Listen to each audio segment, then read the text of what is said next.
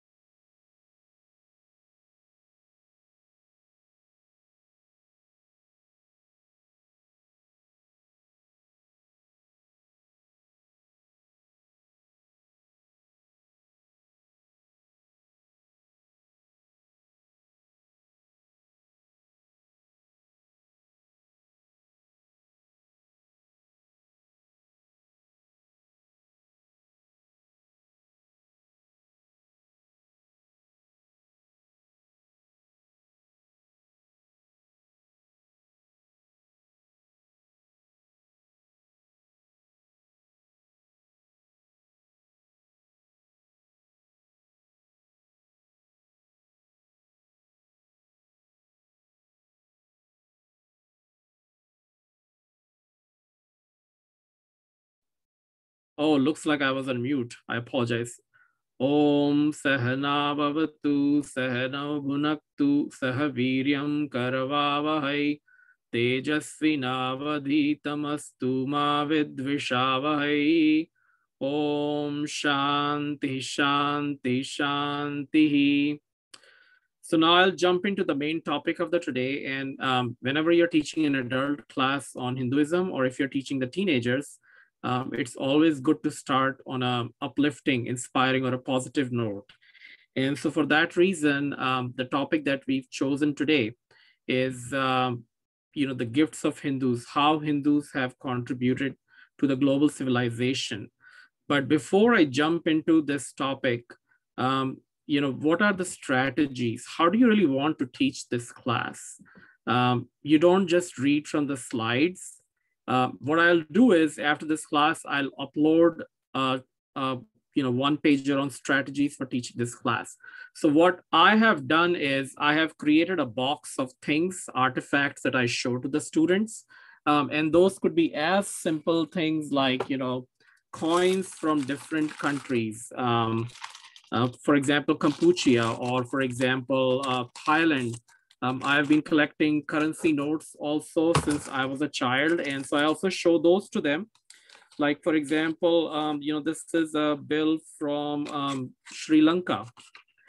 And so those, I pass them around. I also have a collection of books, which explains how Hindu culture has positively influenced other cultures. So it's good thing to create a box or of all those artifacts, so that while you're talking to students, you pass them around, and that keeps engaging them. And it's kind of like a proof that yes, we have made positive contributions to the human society. So now, like I mentioned, each of these slides has some text in the notes section. And when you're presenting these slides, don't just read them, read the slides. What you say is meant to complement what's being displayed. So a lot of these slides might be excessive material for you, which is why I have uploaded them right as PPT. You can delete the slides you don't want, and you can edit them. You can add slides if you have more interesting material. If you have any other interesting material to add, definitely share it with me. So, but we need to inform ourselves and educate ourselves before we can teach others. So the purpose of this slideshow is not to talk about Hindu communities that live in other parts of the world, but its purpose is to talk about how Hindus have influenced others, which means how they have influenced non-Hindus. So one thing that I do emphasize to students when I talk to them about Hindu influences is that a lot of other cultures, for example, how did the English language spread all over the world? The English traders, they first went as traders. For example, they came as the East India Company to India. And eventually they, made good use of the disunity amongst Indians, and they came to rule India.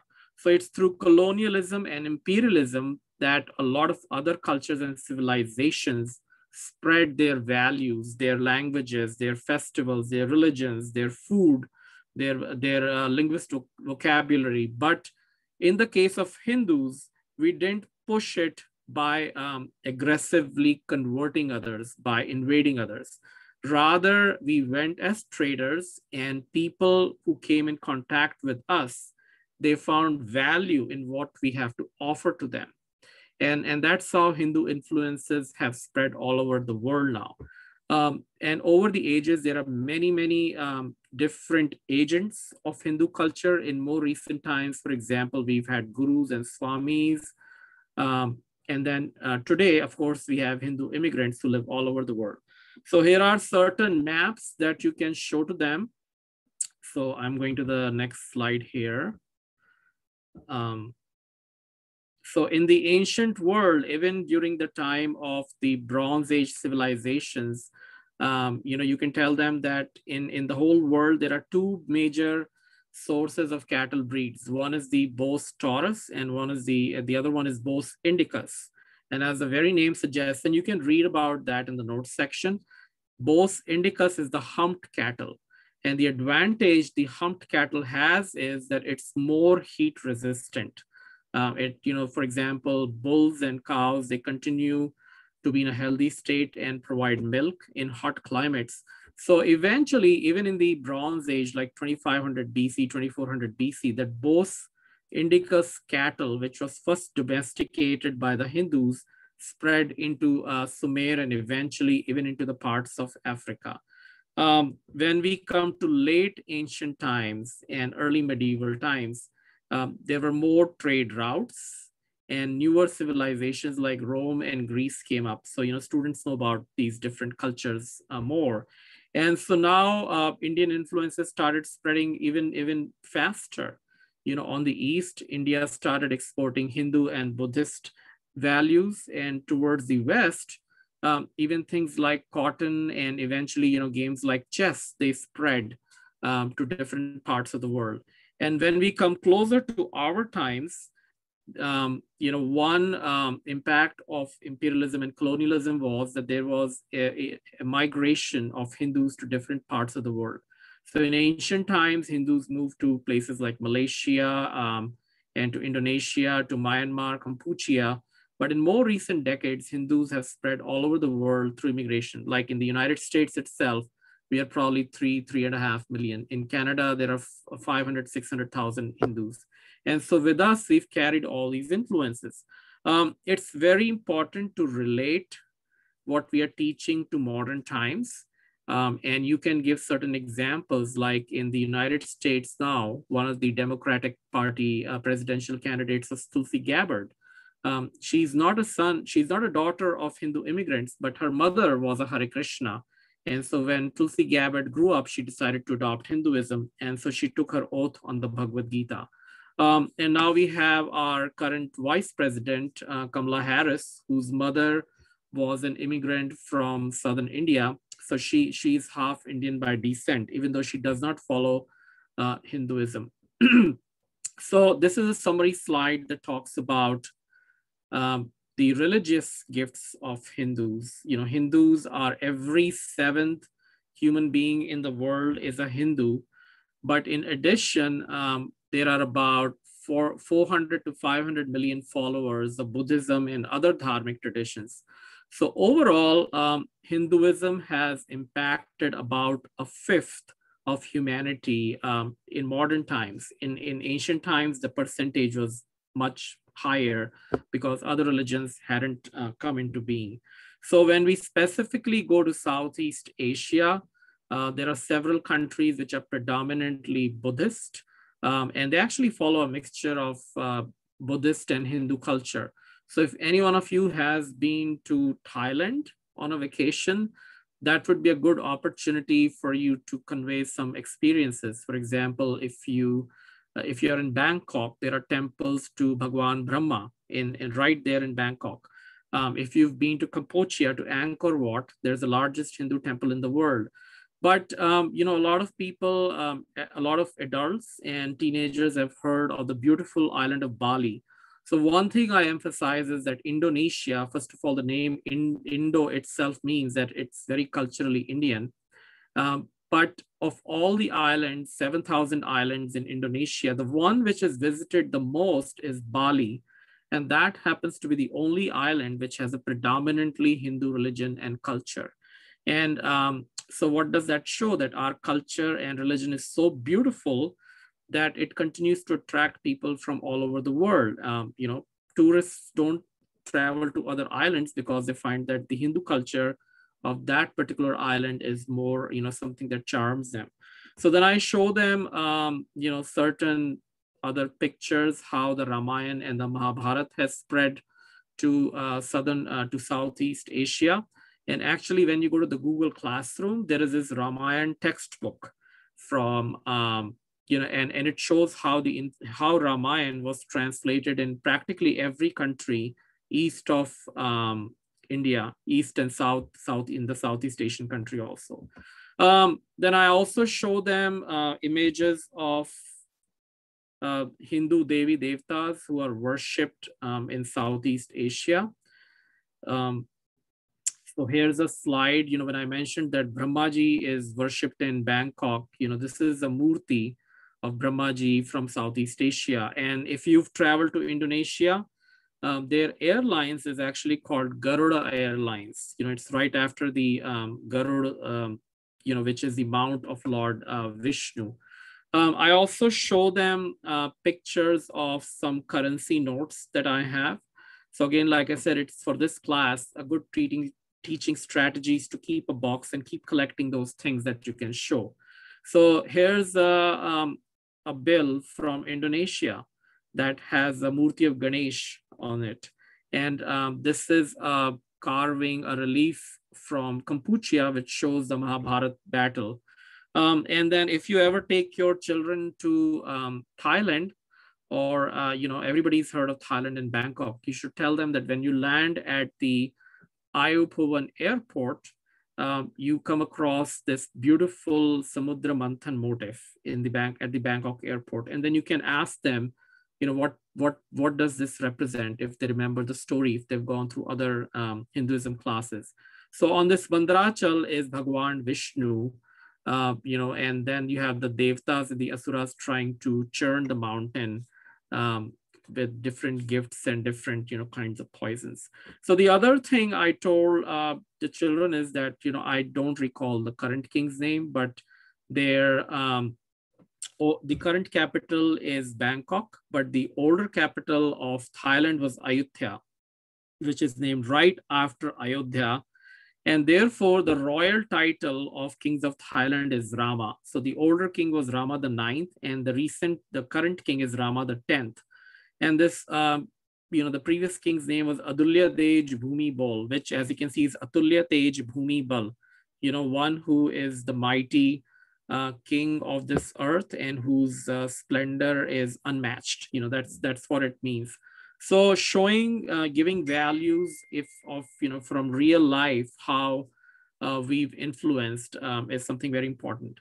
Now, the other thing when you pass around the coins and stamps and currency bills is to tell them that India literally, Hindus literally made a lot of these countries literate. And so a lot of the scripts of Thailand, of Korea, and many other Southeast Asian countries are derived from the ancient Hindu and Buddhist scripts. And so this is a map on, it's in the French language. I couldn't find the English version, but here's another map. And then you can probably, have them Google up these different scripts and probably also show them how they resemble the ancient scripts.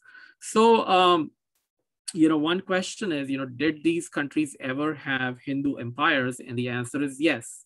So there was a Buddhist empire called the Srivijaya, and there was a Hindu empire in Indonesia called the Majapahit Empire. The interesting thing is that, Indonesia is a great country, but it is this Hindu empire which they consider as their golden age of all, historical times. So even though Indonesia is almost 90% Muslim today, it's that Hindu empire of Majapahit which they consider to be their golden age. And so this is an example of a giant Buddhist stupa. And then there'll also be a picture later on of, a giant Shiva temple in, sorry, the slides are just a little slow. So, and so there's also the Prambanan Hindu temple that's quite large, and it's been restored. So let's see the slide here. There. Now, another interesting fact, these days Kampuchea is a very hot tourist destination. A lot of Indian families from India and also from the West often take vacations to visit the Angkor Wat. So, this is something we are really proud of. It's the largest religious structure of any religion in the world. There is no larger church or mosque or any other religious structure in the world. And of course, this is the largest, Hindu temple. So it was devoted to Bhagwan Vishnu. And eventually the people of that area switched to Buddhism, but, the culture still remains quite Hindu. One interesting thing to tell the students is how Hindu culture has spread in Burma. So, one instance to relate to them is that, and I remember this from my childhood, that just a day before our exams, there would be a mad rush to the temple because all the students would be praying to pass and get good marks in the exam. So we would pray to Saraswati ji, but likewise in Burma, they have the Thuthaidi, a deity which is derived from Saraswati. Instead of a swan, there's a rooster, but just like Saraswati ji, she's carrying scriptures. So there are many other, influences, Hindu influences. The major river of Burma, Irrawaddy, is named after Irrawaddy, which was the ancient name of the Ravi River, which flows through Punjab, close to Amritsar. And the very word Burma is referred to as Brahmadesh in the Sanskrit scriptures. One unfortunate but interesting fact that I tell the students is that the Burmese royal family was dethroned by the British in the 1800s. And they were forced to move to a place in Maharashtra in the Ratnagiri district. And so their descendants actually still live there, although they live in great poverty. But the descendants of the Burmese emperors, they still live in Maharashtra in India. So if somebody is from Bombay, ask them, if your parents are from Bombay. Laos is another place which has Hindu influence. So there is this example of, a ballet based on the Ramayana. The interesting fact about the Ramayana of Laos is that Lakshman plays a more prominent role than Bhagwan Ram in the Laotian version. Vietnam is an interesting case because it actually has one of the indigenous Hindu communities that exist still today.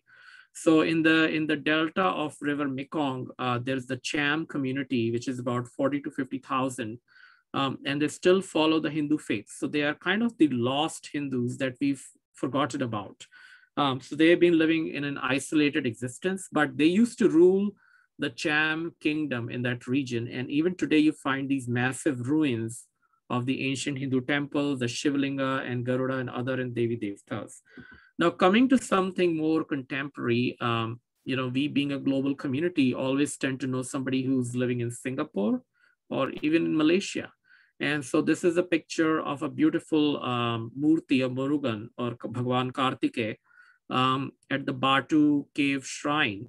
And it's visited by 1 million pilgrims. Actually, even Tamils from India now travel to Batu ways to celebrate the Thai Pusam festival.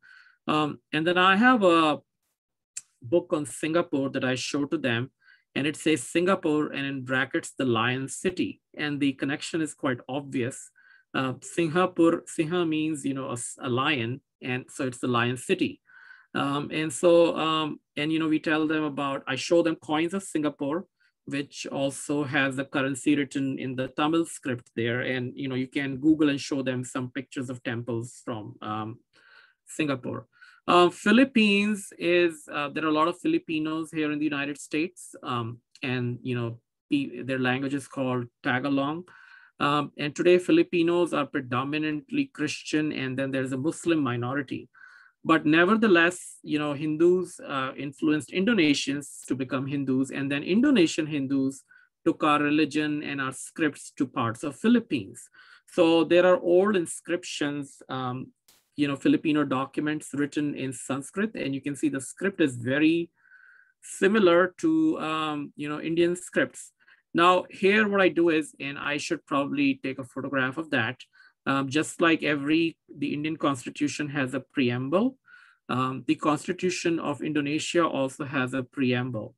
And every third word in the preamble is very similar to Sanskrit words. So, that shows how much the Sanskritic language has influenced Indonesian, political culture and administrative norms. So that's a picture that I'll take and I'll post in the classroom, and you can show, that every third word literally has a Sanskrit origin.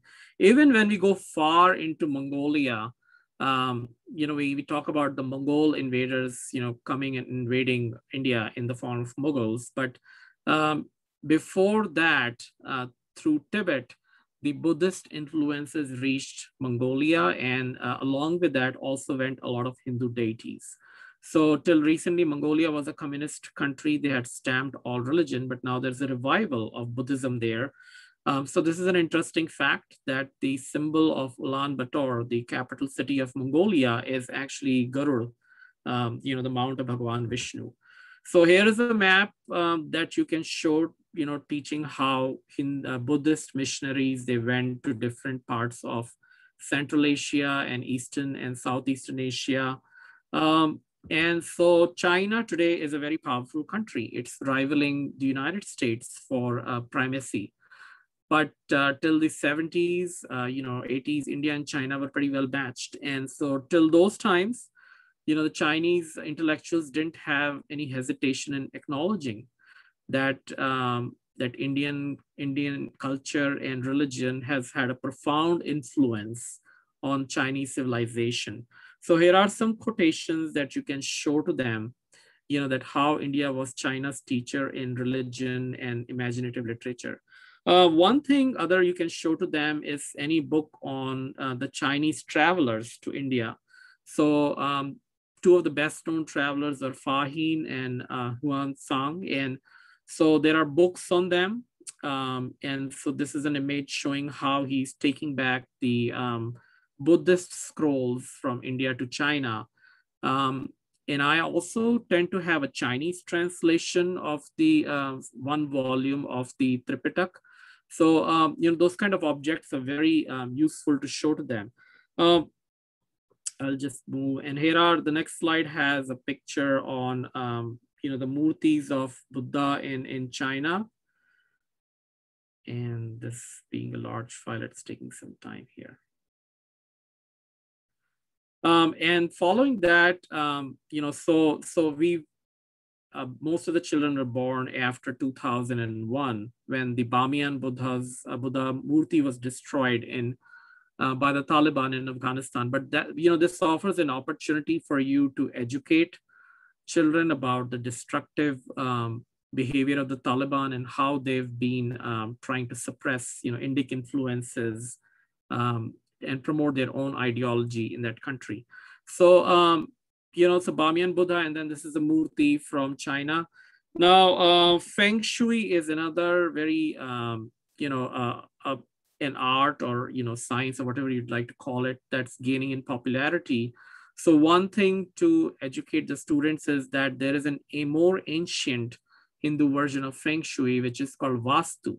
And it is said that the Buddhist monks took the principles of Vastu Shastra and that eventually evolved into Feng Shui. Another very less known fact is that the traditional Chinese astronomy is straightaway derived from Hindu astronomy. So again, I can post references from recognized literature. When we jump to Japan, Japanese, they follow a mixture of Buddhism and Shintoism, but they also worship a lot of deities, Devi Devtas, which are versions of the originals. So Benzaiten is Saraswati, and they worship Brahma as Bonten and Ganesha as Shoten.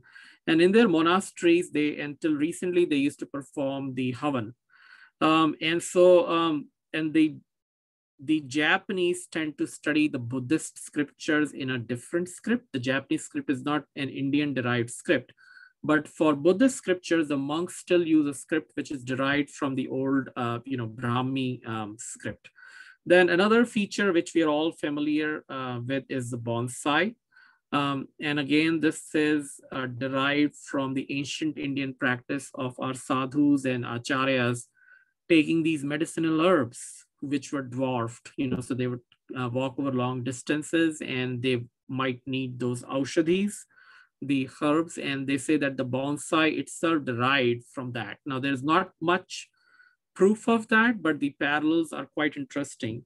Another interesting example to talk about is the Korea. And the Korean script, even though it looks a little bit like the Chinese and Japanese, is actually quite different.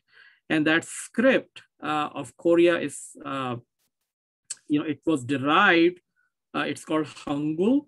And it was, it was derived from the Siddham script from India and the Tibetan script, which was itself derived from an Indian script. The Korean royal family has a very special relationship to India, and you should probably Google and show them that how descendants of the Korean royal family claim that they have originated from a royal house in Ayodhya.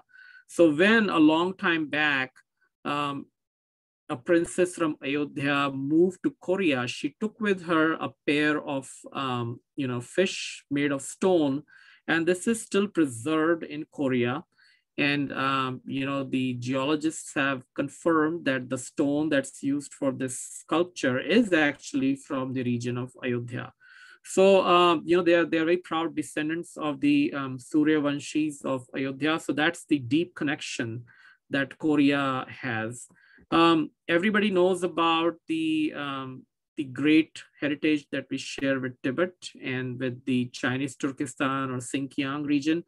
A lot of our kids have heard about the ongoing persecution of Uyghurs by the Chinese, but before they became Muslim, they were actually followers of Hinduism and Buddhism. And Tibet has still preserved thousands or maybe millions of manuscripts. This is not very well known, but interestingly, the oldest Vedic manuscript actually comes from Western Tibet. If you are familiar with the Yajurved, in the Shukla Yajurved, it has 40 chapters, and this particular manuscript has the first 20 chapters. And so a photographic image of this manuscript was very recently published from the Harvard Oriental series. So that's something that you can talk about that. And of course, the Kailash Mansarovar, where we undertake pilgrimages, is right in the Tibet region. And then when we've covered the East, we go a little more to the Central Asia and West, and we talk about Afghanistan. The very name Afghanistan is first found in the Vayu Puran from around 500 AD or CE, and they are referred to as the Highlanders or Avagan. And so, when we talk about Hindu communities in different parts of the world, I'll show more pictures of Hindu and Buddhist deities which are found in Afghanistan.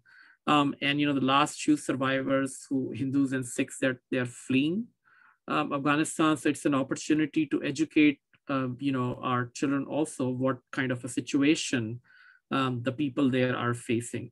And then we talk about how different Hindu sampradayas like the Pashupat, Shaiva tradition, and the Sikhs, they moved to Afghanistan. And so the tradition is that the third Sikh Guru, Amar Das Ji, instituted, 22 or 26 major manjis, or, his disciples.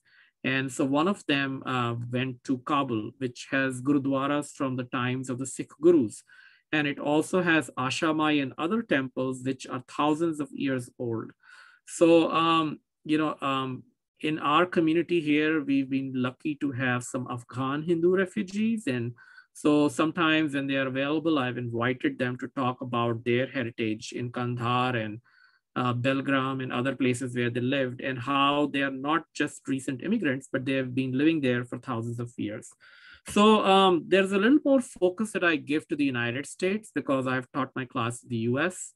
And so I tell them how, Hare Krishnas are a popular site here. And Satguru Shivaya Subramania Swami has actually now started an American lineage of Shaivite Hinduism.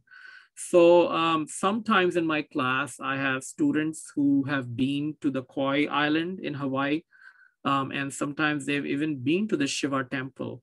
And then it's also a good opportunity to introduce them to the Hinduism Today magazine, their websites. And then, I talk about this article by Lisa Miller. So I send them a PDF of this, where the journalist says how accepting different cultures and respecting them, not just tolerating them, is a very Hindu virtue, and how Americans in that sense are becoming more like Hindus. So a century back, the common American was very intolerant of other cultures. So for example, I live in Minnesota and there were distinct townships. There was a place called St. Cloud, which is a very Catholic town. And even today, the old people from St. Cloud tell me that even when a Protestant family would move into the town, that would be like the talk of the town. Hey, a new Protestant family has moved in.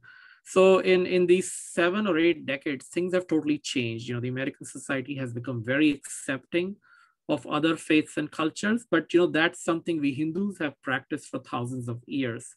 Another interesting thing to talk about is the Grand Canyon area, where one of the 4 major explorers was very well read in the Hindu literature. And so a lot of these artifacts or geographical features have Hindu names. So there's this Krishna shrine. If you tour, you can actually see them. There's another peak which is referred to as Brahma Temple, and there's another artifact, peak which is referred to as Shiva Temple. So, so the Hindu names are now found in geography. In more recent times, Hindu influences have been brought to the United States by a lot of gurus and swamis. So if you're associated with a temple, it's quite common, you know, maybe once in a year or once in 2 years, visiting prominent Acharya or Swamiji from India will visit your temple. And so they have a lot of disciples, a lot of following, which is not necessarily of Indian origin. So make it a point to bring at least your own children to that following so that they can see for themselves how universal our tradition is. One big influence that we've had is the proliferation of yoga. And today there are probably more practitioners of yoga, and we'll come back in more detail during our last 15 minutes of discussion. Yoga is practiced by 25 to 30 million people in the United States alone. There are yoga studios, and you know, it's quite a big business. You know, there are yoga mats, and they say that, you know, the yoga mat and other yoga, the market is like about $2 billion. Now, a lot of people in the United States tend to associate yoga with Buddhism. And the thing is, the impression is changing, but more people need to be educated. And so yogic practices actually predate Buddhism. So this is an interesting slide to show how we find terracotta figures from sites which are from 2600 BC, 2200 BC, which show different yogic postures, whereas Buddhism itself is from 550 BC. So the yogic tradition is 2000 years older to that. If you have, if you have teenagers or even parents in your class, they will definitely know about Aveda Cosmetics. And Aveda, in case you didn't know, is the short form for Ayurveda. And it's his founder, the founder of Aveda Cosmetics is no longer alive, but he was a disciple of Swami Rama of Uttarakhand. And so Swami Rama inspired him to start a more holistic, nature-based line of cosmetics. And I mean, these are really very good quality cosmetics that a lot of teenagers in the United States might be familiar with, or at least their parents will be familiar with.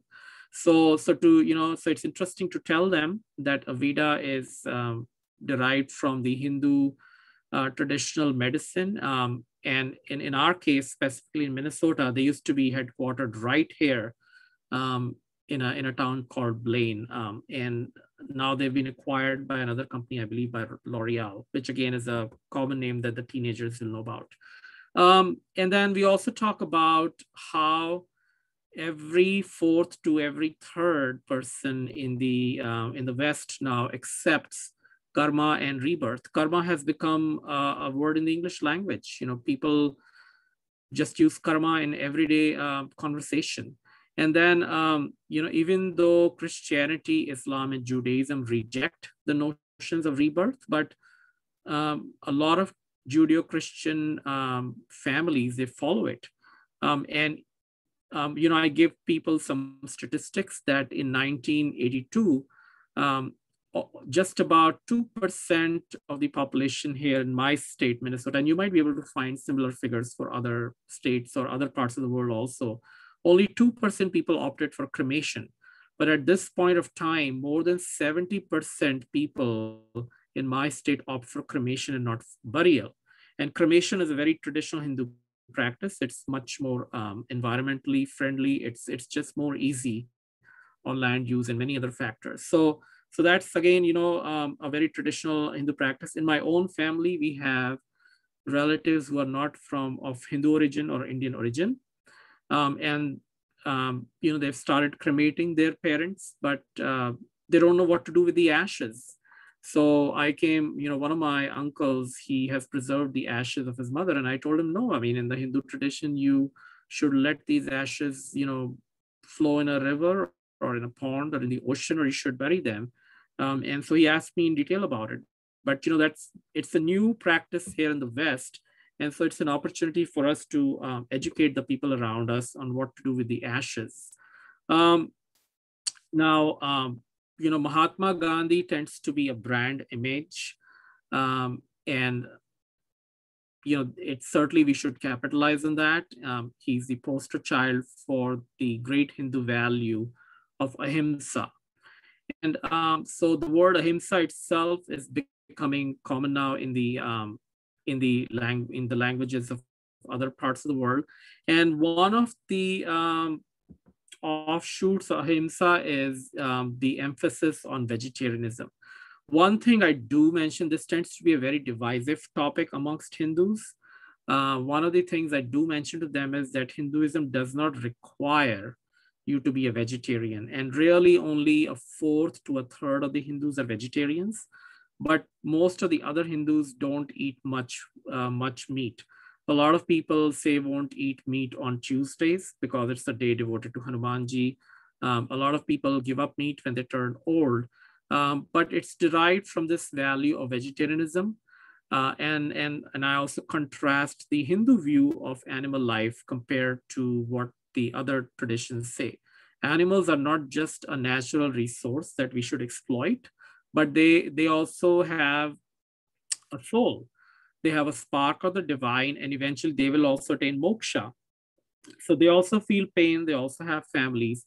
And so we Hindus have always recognized that animals are life. Whereas if you and some examples that I give is that today in the West, around Christmas time, a lot of people will take their pets to get blessed, and a lot of churches will turn them away because they say that animals don't have a soul. And coincidentally, within a week from now, at our local temple here, we have a Shwan Puja ceremony where people are encouraged to bring their pet dogs and have them blessed by the pujaris and have a puja performed for them. And so we Hindus have always respected animal life, plant life. The other thing which really empowers Hindu teenager girls and women is that amongst the major religions, we are one of the very few which actually has a full developed feminine theology. So, we chant the shloka Tvameva Mata Cha Pita Tvamev. And so the mother, God is recalled as a mother before we even think of him as father. And so, a trip to a temple is very useful if your classes are being conducted at the mandir. Just take them around and it's in your face. We have murtis of Durga, we have murti of Saraswati, Parvati. In our own temple, we have 7 or 8 images of Devis. And whereas if you, go to other religious places, the predominant understanding of God is as a masculine figure. In Catholic churches, you will probably find Mother Mary. But beyond that, there's not much equality on a theological level. And then we talk about the New Age movement. If you go to any large bookstore here in the United States, there's a New Age books section. And if you look at what topics those New Age books cover, it's like rebirth, astrology, reincarnation, past life recollection. So these are all traditions and beliefs and ideas which have been taken from the Hindu tradition, even though they often get very mangled and distorted. But in reality, the New Age movement exposes people in the West to many Hindu concepts. And so when they start exploring a little bit more, they actually find the authentic original source of these traditions. So, coming to the, again, keeping in the West, there is not much proof, but there is a lot of suggestion that that the Hindu Buddhist culture has had influence on Greek philosophers, even like Pythagoras, who believed in rebirth, and he was also a vegetarian. There is a tendency amongst Eurocentric scholars to say that everything came to the Hindus from the West. But when you look at the chronology, it tends to be the other way around. And so there are some nice charts to share with them. Here's a table. The next slide has a table that compares the Greek deities to the Hindu Devi and Devtas. And so I show them a book by Nicholas Kazanas, who's actually a Greek scholar. And he argues that the Greek deities were derived from the Devis and Devtas in the Vedas. Then there is also another book which explores the connections between Christianity and ancient Hindu and Buddhist concepts. And so I have a copy of that book. It's very easily available on Amazon. So you should probably buy a copy of it. And it's by a Christian scholar. And it shows how a lot of the Christian practices and things, even like the story of Jesus in his childhood, where King Herod killed all the babies, that has a parallel in the story of Krishna, where Kans tried to kill every baby and he sent Putna. And so there are a lot of parallels. And if you look at the things chronologically, the obvious conclusion is, and there's no evidence for the transmission, but there's conclusion that suggestion that this might have traveled from the Hindu and Buddhist communities. So after Christianity, we come to Islam, and it's the Sufi tradition, which in its early days had a lot of influence. And what I do is I show them a translation of the Amrit Kund, which was a Sanskrit manual for pranayam, and it was translated into Arabic. So I'm going to upload some of these resources that I have digitally, and then you can save them on your computer. And then there are translations of Patanjali's Yoga Sutras and Sankhya Darshan and Gita. And now Rumi's name is very famous these days. And people typically think that Rumi, because he lived in Turkey and in Iran, maybe he was from that region. But actually, Rumi was from a place called Balkh in Afghanistan. And then he traveled west and, spent most of his life in Iran and finally, in Turkey. And so this Balkh is referred to as Vahalik in ancient Sanskrit scriptures.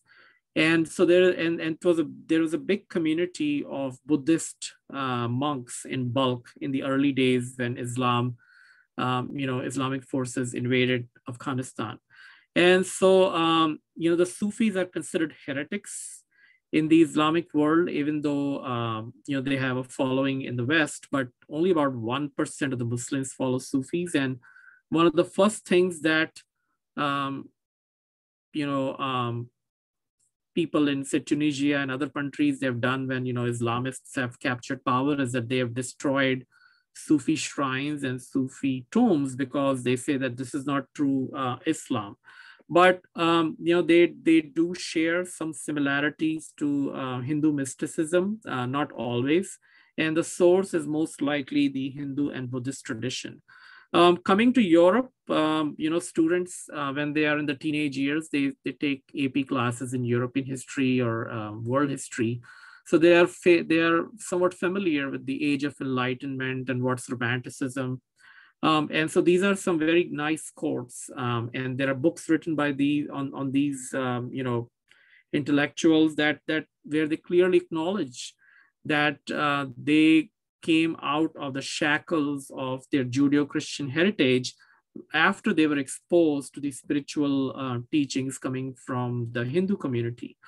Here in the United States, a lot of the founding fathers were deeply influenced by the teachings of the Bhagavad Gita and the Upanishads.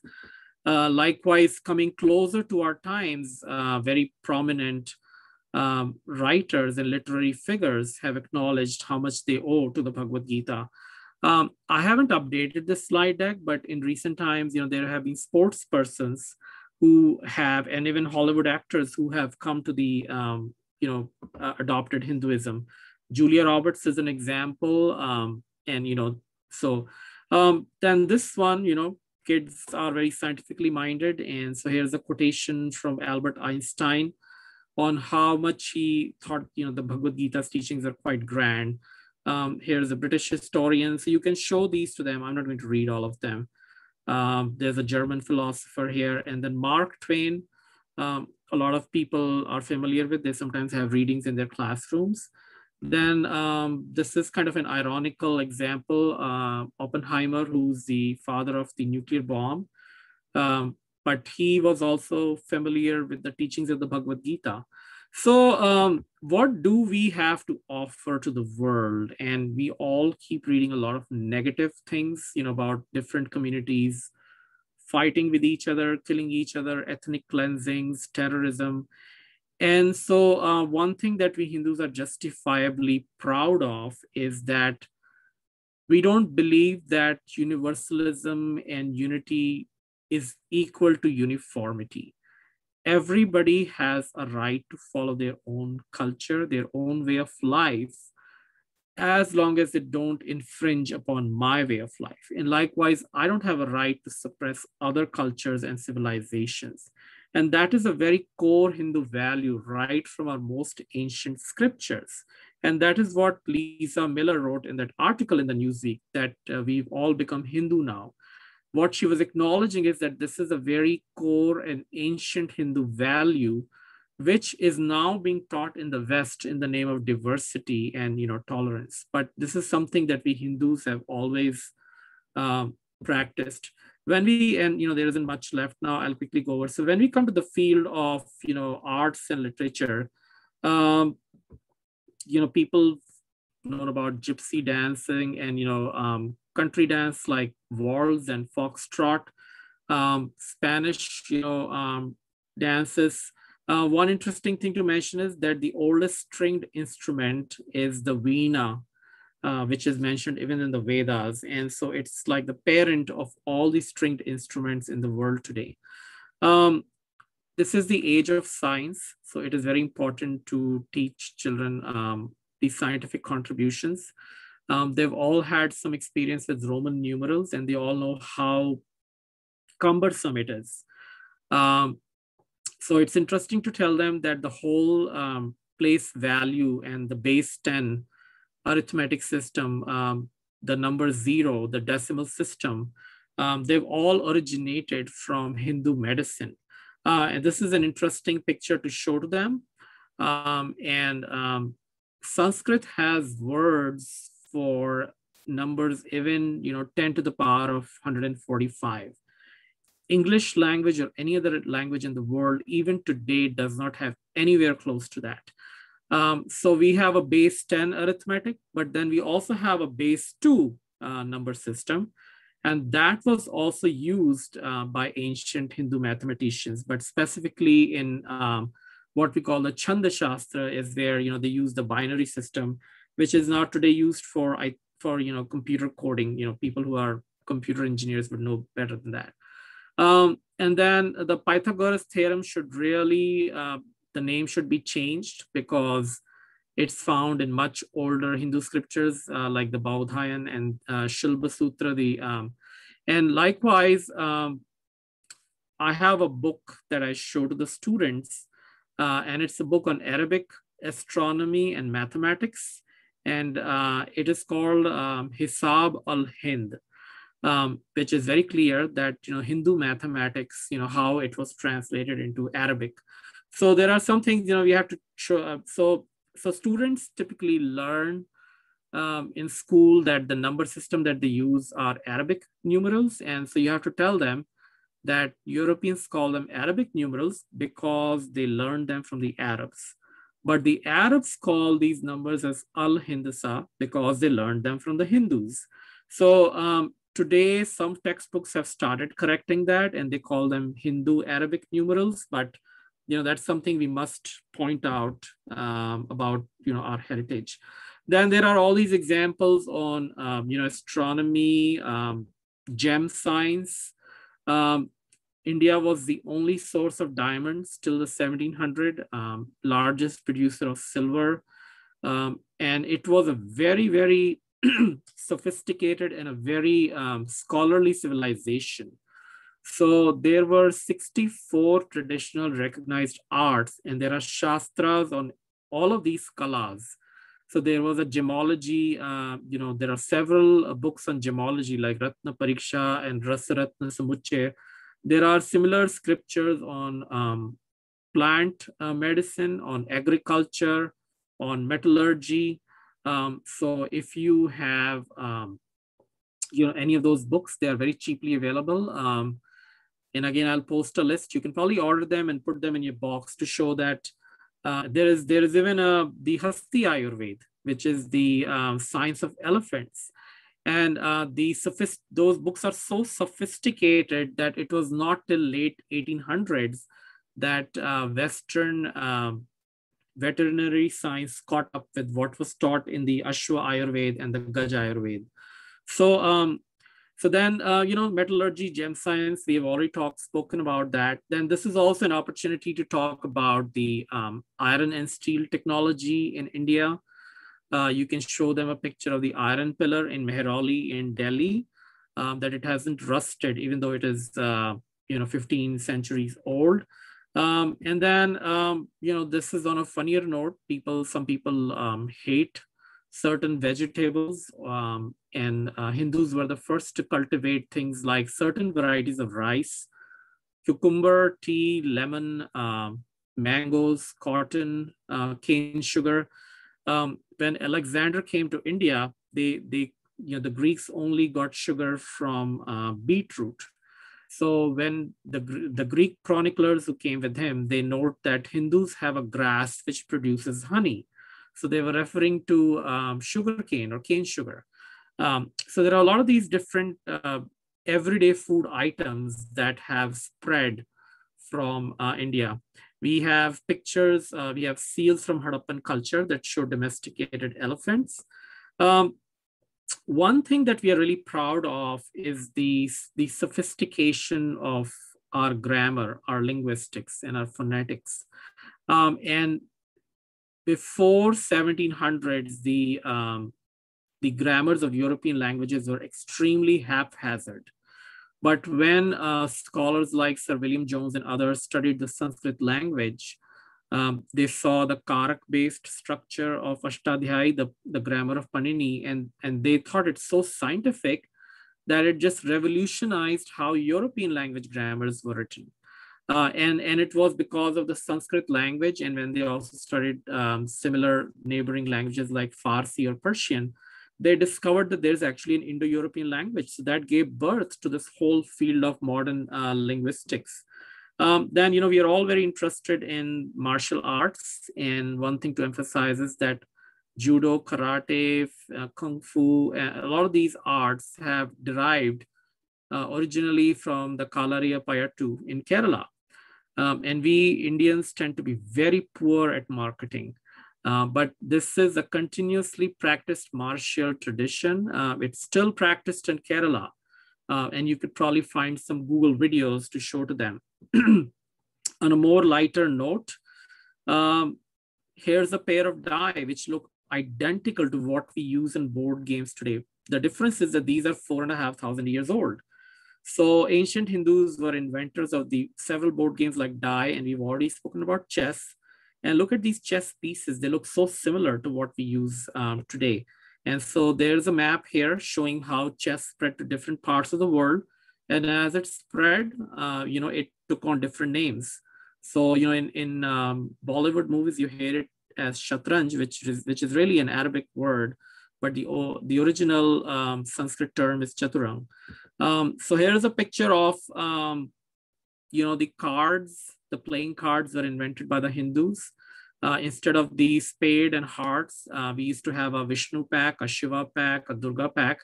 And so these Ganjifa cards, as they were called, they are still made at a place called Pend in coastal Maharashtra. So that's, the playing cards originated from India. Then the Snakes and Ladders is a game which everybody is familiar with. And the tradition is that it was invented by Sant Gyaneshwar in the 1200s to teach, good and bad values to students. So if you landed on a square like, say, Satya, then you took a ladder. And the last square on this board was Moksha. And if you landed on something like, say, stealing, then the snake will bring you down.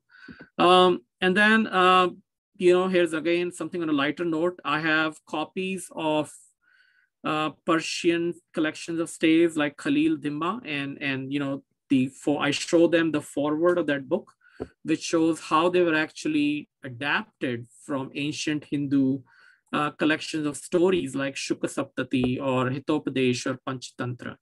So this kind of brings us to our discussion. And so we are right there. One of the questions that students ask me is that if we Hindus have made so many contributions, and why is it that nobody talks about it? And why is it that nobody gives us any credit? So I think we should kind of like unmute now. And I would like to, share some thoughts with you all on how would you answer that question. So that's one question.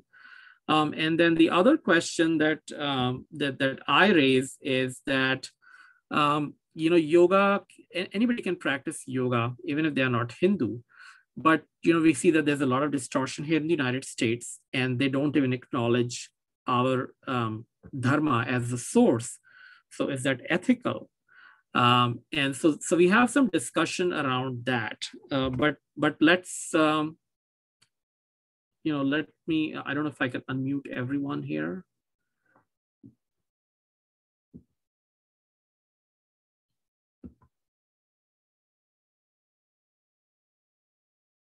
Can you all unmute yourself?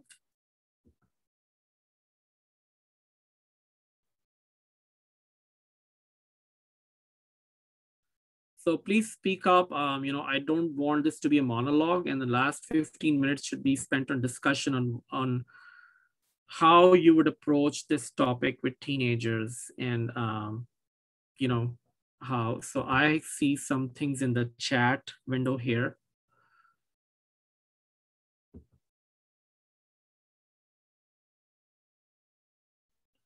Yeah, and somebody did mention that the royal dynasty of Thailand has the title Rama, and current is Rama the 10th, and Ayodhya.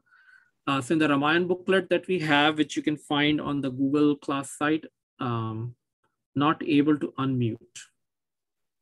Okay, I was able to now. Sorry. Okay, I'm sorry. Just now.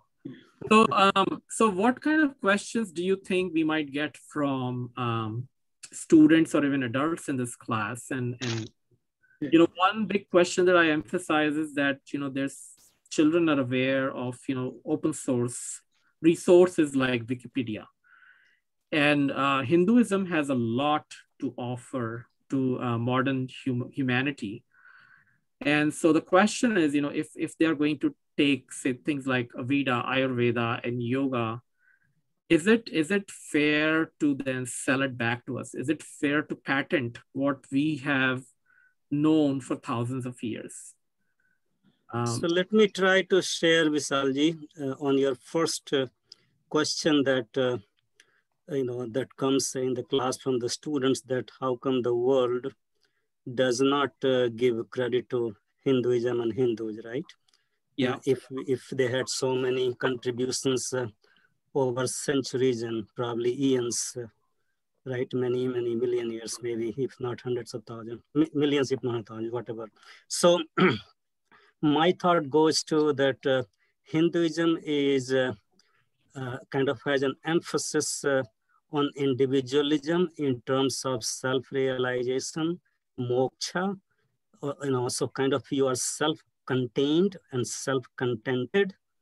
So that emphasis perhaps has played a role, meaning not to be looking for accolades from others, like Brahma, stays within myself, and others also. So perhaps that's one of the roots, I would say, that might be playing a role. So that's what comes to my mind. Yeah. So for example, even when you talk about like proselytization. So proselytization, in my opinion, my observation, I should say, has hardly been emphasized in Hinduism. Whereas in some of the religions that we see in current world, and perhaps the reason could be Hinduism is a little bit more ancient, perhaps the most ancient.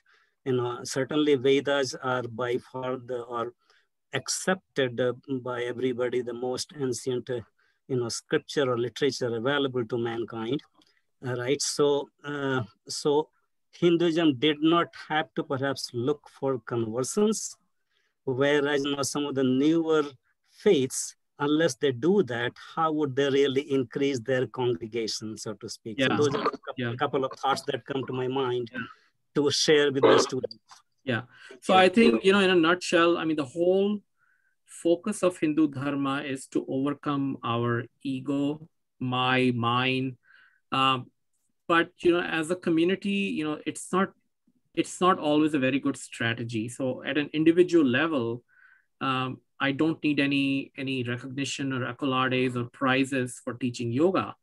But as a community, when given the patent and selling culture of the West, if people are trying to copyright my yoga asanas just because they have created a vinyasa or a sequence in which they should be done, and then sell it through their yoga studios, and then I'm being asked to pay for something which my forefathers have practiced, that's not right, right? So that's what I emphasize to students, that we need to take charge of our own heritage. If nobody's giving us credit, well, we need to really tout it. Here in the United States, it doesn't pay much. It doesn't get you much if you are very humble. When you're applying for a job, you highlight what you have to offer to the company. So similarly, there's no use as a community being very humble. While we might not want to make money out of it, yet we must not allow other people to indulge in plagiarism, steal from what belongs to all the Hindu community and the humanity, and market it as a sales. So that's what I tell them. I relate it to their in schools and colleges here. Plagiarism is a big issue. So I asked them, that if you were to take an idea or lift sentences from a book and sell them as your own, you would get a nasty note on your transcript or your mark sheet, and you will be blacklisted when you apply to colleges because you indulge in plagiarism. So this is exactly what it is. When people like Deepak Chopra, they copy the Panchakosh Vivek from Taittiriya Upanishad and they sell it as if it's their original philosophy, that's pure plagiarism. The other point I make is that yoga is an 8-stage or an 8-limbed discipline. And in the yama, yama and niyamas, satya, being truthful, is one of the cardinal principles. And a person who's plagiarizing and passing a traditional wisdom as his own is being false, is being, untruthful. So we have to hold the mirror to those people. And another example I give to them is that, and people are shocked when I tell them, the Order of Mother Teresa Sisters of Charity, they wear a white sari with a blue robe, and you will not believe it, but even that's a patented, it's a copyrighted thing. You cannot publish Mother Teresa's image. The Sisters of Charity can potentially take you to law court because they own those images. Likewise, the Vatican technically owns images of the Pope. So, the West makes a business out of everything. And just because we are an open source tradition and people can benefit doesn't mean that they take ownership and sell back to us what truly belongs to us. But I should give opportunity to some people who are raising hands. So we have Anuradha ji. Please unmute yourself to ask the question. Hi, Vishalji. This is Rohan here. Okay. So on that point which you made, right? Why do we Where do you even get something like yoga One from second, West? Rohan, I think people have raised their hand. I think they need to have a chance to speak first. Oh, sure. Yeah. So I don't know, Anuradha ji is not Sir, muted, but I see Ravi Pathak ji, he's unmuted. Can you raise your hand? Can you ask a question, please? Sure. Yeah.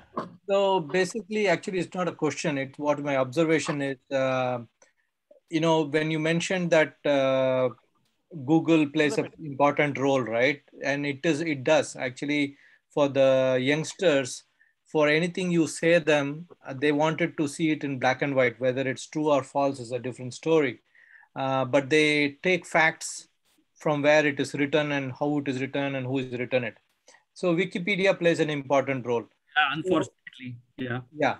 So what I would suggest is many of us who are, you know, part of this should contribute to a digital and, you know, write small snippet of things and or contribute to Wikipedia or write articles, blogs and other ways wherever Google can, you know, capture these type of information, the more it is going to be there available in digital is one way of you know, making people realize the facts.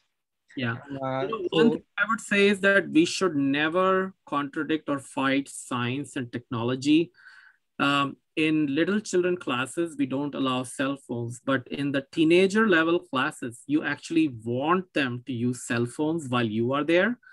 And I know that some of them will use them for, you know, texting and whatever, but that, you know, as a teacher, I constantly keep telling them. So, you know, when I mentioned Chanakya, I say, you know, just Google up Chanakya and find out what does the internet say about Chanakya? What does it say about Arthashastra? So, you know, it kind of keeps them busy. They will never let go of their iPhones. So we have to, you know, they say that if you cannot defeat them, join them. So that's the strategy I have adopted in my class that, you know, I keep telling them, look this up in Google and look that up in Google and look this up in Wikipedia. So, and if there is some wrong information, then we have a brief discussion on why this information is wrong and what's the real information. There is a geography atlas, which you know, the maps that we use in classes right now. For example, they show that Greenland is bigger than Africa because of the Mercator projection, where the Europe continent looks much larger. But there are atlases which show different countries in their real relative sizes. So what I use that to show that there is a very prominent Eurocentric bias in much of the knowledge which comes to us, even in the case of maps in geography. But when you actually look at the map and you see how large Africa, India, South America are and how small Europe is, you know, then that brings things to the right perspective. But let me jump, you know, so we have a hand raised by Sunil Kumar Gajla ji and Dagni ji. Either of you could comment. Good morning, sir. This is Sunil here. This is Sunil here. Yeah, namaste. Namaste, sir. I'm feeling glad to participate in this webinar, this kind of discussion. That's we are able to know the importance of a Hindu heritage. And my kind of observation is that what is happening here, it is transformation from ancestors to the current generations has been frozen. So that is the main reason why people are not aware of this particular heritage. And so it is required that what you are doing, and it has to be get explored each and everybody. And as previous people are saying in their discussion that they are raising that we need to make it as a we need to made it in a form that everybody can explore it, and we need to just integrate these into our culture of education. Then definitely this can be fulfilled, what I feel. So my thought to that is that you know, we can only shine the light in our corner of the room or in our own house, and you know, the governments will do whatever they have to, but we should do whatever we can. So in my own case, you know, having this seminar is one way in which I'm trying to exchange information. I teach at a local temple school, and whenever we are invited by the public high schools, I go there and talk about our heritage and our history. But like I mentioned, I'm again sharing my screen. This Google Classroom page has all of these materials that I will keep adding every week. Feel free to download it and use it wherever you can.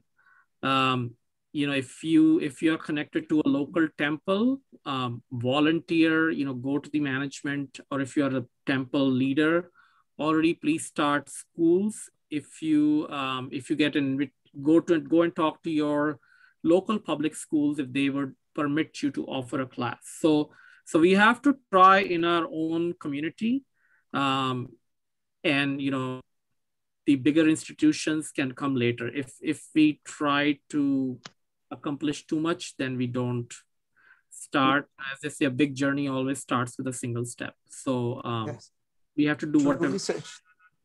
Truly said, sir. I do my job. Akhila ji wants to have make a comment. Akhila ji.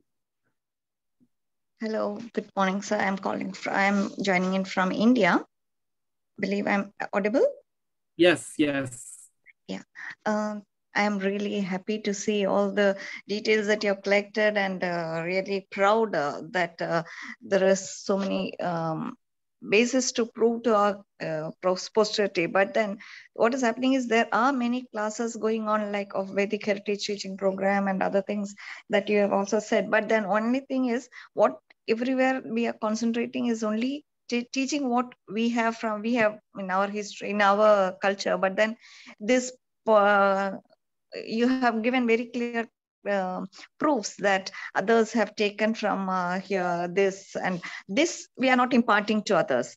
That is the main problem. So in America, all children are really bold enough to oppose things and all that, because that is there in them. So if these details are also given to the children, like in addition to what we teach from our heritage, if we prove to them that this is how it has got a transition to others, then they will voice themselves. Of course, we'll also voice it, but then that details, that importance, what you have now given to us, if that is given to the children also, then they will also become empowered to speak on these topics.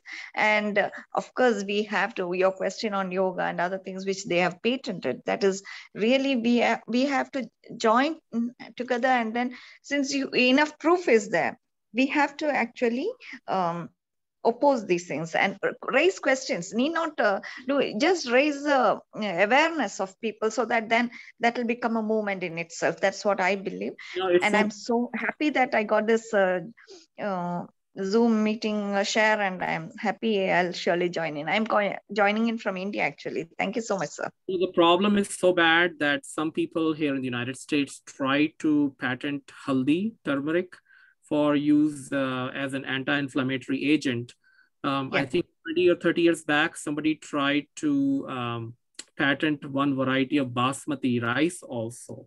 So we have to, while we are glad to share our heritage and our riches with others, we cannot allow them to take ownership and sell back to us. So, that is where that grihastha perspective comes in. My one issue I have with a lot of the other schools is that there's a very sannyas perspective. We are universal, let them take it. But as a householder, in real life, I wouldn't be happy even if somebody takes 100 rupee note from me. And so we have to be a little protective about our heritage, not for the purpose of necessarily profiting from it, but at least not let others misuse it against us. We can allow others to use this, but then not to take advantage of being quiet and then start marketing as their own. They should give us due credit. Our heritage due credit. So just one more comment. Anybody who would like to say something, and then we'll have the closing prayers. Hey, Vishalji, this is Rohan here. So I have one comment, right? So on the point which we made about yoga. So I think one of the reason traditionally we as a community have failed not as an individual sect or any following, but as a whole Hindu community, we have failed to conserve our archives, right? And the one challenge I see when I go across with kids, especially with teens, they always look things really black and white. They always need proofs and facts. Say, for instance, if you are talking about the rebirth and reincarnations, they will always like ask the things about like, do we have a research or do we have real proofs on that, right? Yeah. So that's where I think we should be doing a little better job as a community. Yeah, so so for each class, I will, in addition to the slides and a write-up, you know, I am going to upload resources. So like, for example, for reincarnation, there is a 4-volume encyclopedia of reincarnation from the University of Pennsylvania. I actually have a physical copy of it, which I show to students. And so there's tons of scholarly literature, both by Hindus and non-Hindus. And so like for this particular class, I actually have a box of books and currency notes and coins that I show. So it's right, evidence is right there in front of them. So that's what we need to do. You know, the class needs to be interactive and not just a lecture. So for example, on this class on reincarnation, when we come to that, you know, I have invited, in the past, I've invited doctors associated with the temple. We've discussed aspects from parapsychology and neuroscience. And so when we come to that class, you will see there's a lot of interesting evidence from science. And every year, we give a book or two to all of our Sunday school teachers. And one of the years, there was a book on modern scientific perspectives on rebirth and reincarnation. So you're absolutely right. You know, there's a lot of garbage out there in the internet. And then on the other hand, a lot of teachers on our side make very baseless claims, and that really turns off our kids, you know, to talk about nuclear science in 10,000 BC, you know, it really puts off our kids. So everything has to be very well referenced and documented. And that's the goal of this class, that on that website, I will be uploading the references that you can use later on. Yeah, and I have one more logistical question. Some of these links I'm not able to access. I don't know whether it's just me. Please send a note to the WhatsApp group, and then one of the volunteers will take care of that. Okay. Okay. So let's say the closing prayers. Om Sarve Bhavantu Sukhinaha, Sarve Santu Niramayaha, Sarve Bhadrani Pashyantu, Ma Kaschid Dukha Bhag Bhavet. Tvameva Mata cha Pita, Tvameva Bandhuscha Sakha, Tvameva Vidya Dravinam, Tvameva Sarvam Mama Deva Deva. Om Asato Ma Sadgamaya, Tamaso Ma Jyotirgamaya, Mrityorma Amritam Gamaya. Om Shanti Shanti Shanti. Om Purnamadaha Purnamidam Purnat Purnamudachyate Purnasya Purnamadaya Purnameva Vashishyate. Om Shanti Shanti Shanti. So next week, the topic will be the doctrine of Purusharth Chatushtaya. You know, a question that a lot of us ask is, what is the goal of my life? You know, we often see people who are very popular rock stars, and then suddenly we hear that they committed suicide because there was a vacuum in their life. We hear about entertainers who make us all laugh, but they are themselves suffering from depression. So in our Hindu Dharma, we have a very beautiful framework called the Char Purusharthas, the 4 Purusharthas. So, you know, that actually gives us a framework of the whole Hindu Dharma, how things are structured, what we should be doing in our life. So, so I'll take that topic, and then we'll also compare it to modern psychological theories like the Maslow's pyramid and other theories. Again, you know, so that our students can relate the modern to the ancient and you know, see the comparison for themselves. So thank you very much. If you have any questions, please post them on the WhatsApp group. I know some of you sent me emails and texts, and I really apologize. I will be replying to all of them in the course of time. Thank you very much. Thank you.